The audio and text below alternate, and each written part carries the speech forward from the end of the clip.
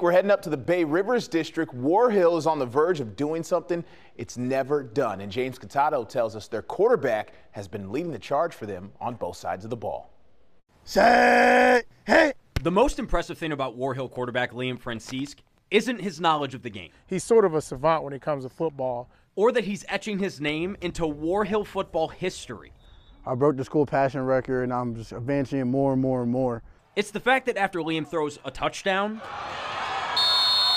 Defense on three, defense on me. 1, 2, 3, defense! he switches sides and becomes an all-state level safety who's committed to playing defense at Delaware State next fall. I love hitting. I love it so much. That's why they always yell at me. They usually take me out the game before quarter because I'll just go out there and I'll just make sure I run the ball because I want contact. We got to start doing what Talon said. Instead of the big seat belt, we got to put on the bus seat belt. Go like this. Clip it in.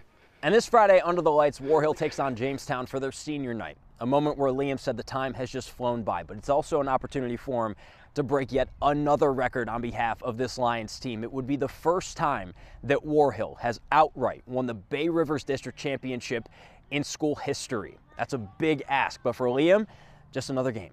So I'm just trying to keep going and win. My goal isn't to go 10-0. I got bigger goals than that. I'm trying to go 15-0. Dominance on both sides of the ball. A true student of the game. His off days on a Saturday, he goes over to our offensive coordinator's house, Coach Price, and he spends the day with him. So that when it matters most, Coach Rose always say you got to play on Friday to beat the best team on your schedule, and we're going to do that this Friday again. Hey! both sides of the field can have their quarterback. In Williamsburg, I'm James Catato for the Sports Wrap.